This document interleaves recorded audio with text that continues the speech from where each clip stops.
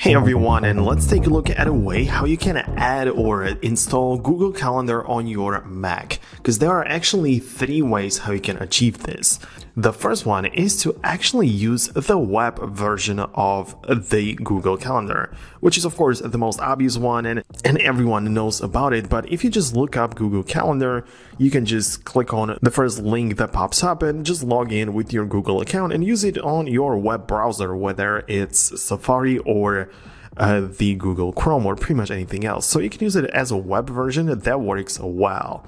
If you want to download a dedicated app for it, you can technically do it as well, because if you open up the App Store, you're going to be able to search for a Google Calendar. The thing is, however, that Google as a company doesn't officially provide it. So as you can see, there are plenty of options, but all of them are from third-party providers. That means that Google is not the developer of those apps, which doesn't necessarily has to be a problem, because you can of course just download the first one, G Calendar, for Google Calendar.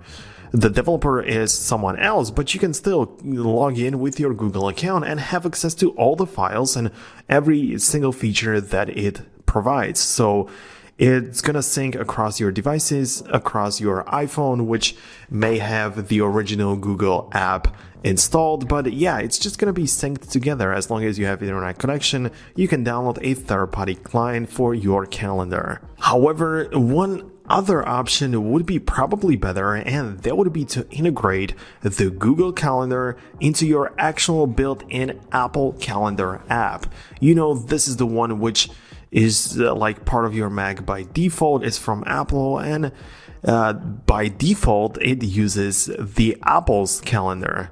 But you can actually open it up, click on the calendar, and tap on preferences. There you're going to be able to see and add some other accounts. So as you can see, accounts is the option right here. You have the iCloud, and you can add a Google account as well. If you cannot add it, just click on the plus icon. It's going to allow you to use other calendar or Yahoo, Google, Microsoft, or iCloud. So click on Google, hit continue. Then you just have to log in with your Gmail account.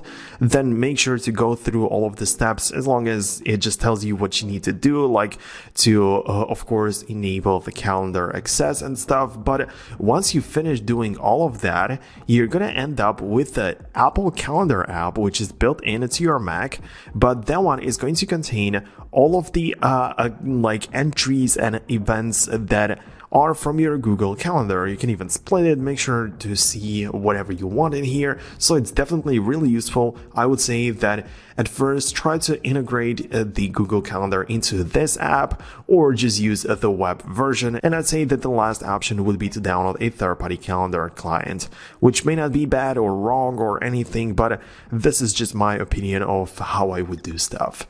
Anyways, if you want to see more videos about the calendar on your Apple devices, make sure to watch this one right here. Subscribe for more videos about Apple in general, and we can see each other there.